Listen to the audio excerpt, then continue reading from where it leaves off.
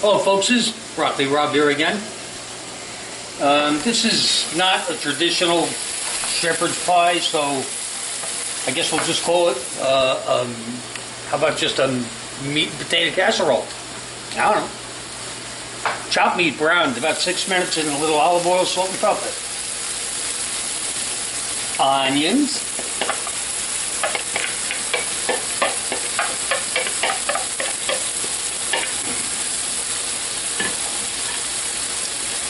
Carrots and celery.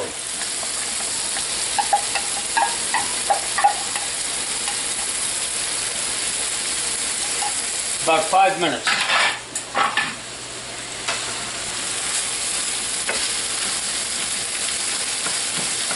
This has got a few different components to it.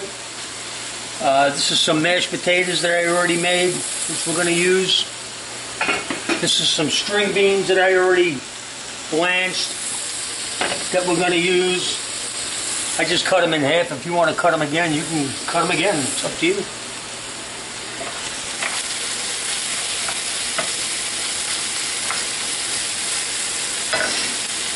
Alright guys, we're back about 5 or 6 minutes with the veggies and the meat. Garlic. But you knew that was coming.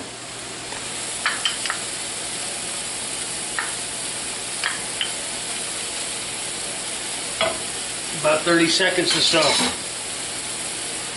Like I said, these are just string beans that I blanched in some salted water. They're halfway cooked, they're not cooked through. They're going in a pool.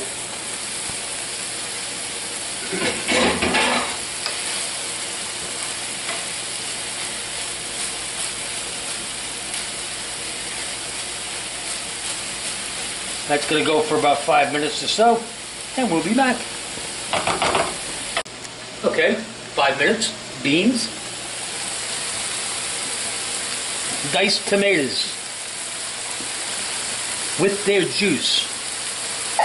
You can use crushed. You could use tomato sauce if you wanted to. Alright, the tomatoes are in about 5 minutes.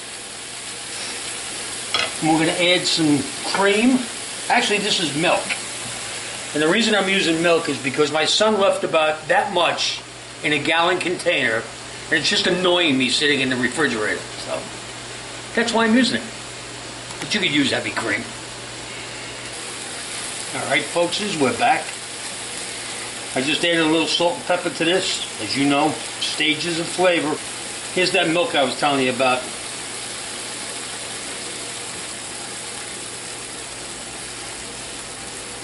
About 3 minutes or so. Gonna let that cook. And then we are going to assemble this spin-off of shepherd's pie. Let's put it that way. This ground beef and vegetable casserole thing. Alright, see you in a couple of minutes. Alright, so we're back. This is the mashed potatoes I told you that we made. And we just put some on the bottom of this casserole dish. I guess you could call it a potato crust if you wanted to. Whatever. Now all this stuff goes on top of that. And then the remaining mashed potatoes goes on top of that. Cool, huh? I'm working with a handicap here, so I know I am a handicap.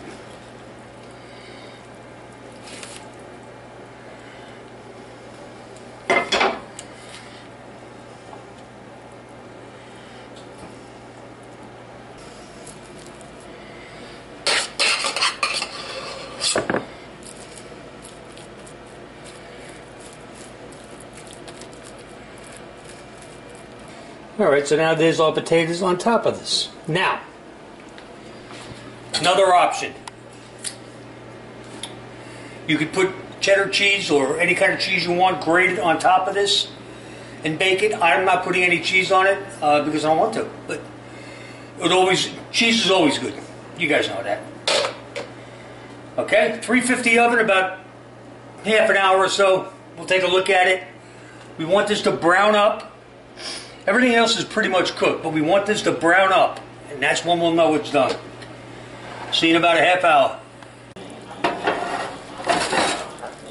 Alright guys. I didn't like the way it was looking at a half an hour, so I let it go an extra 15 minutes. So we have it now 45 minutes. I mean, we got a nice brown on the top. It's a one dish meal, babe. A couple of cocktails and this. How can you go wrong? Alright guys, very simple, there it is. It's a meat and potato casserole, I guess is what it is. Alright, don't forget to subscribe. I'll be looking forward to it. And I'm going to come up with some more neat little things for us to do. But until then, have a good day. See ya!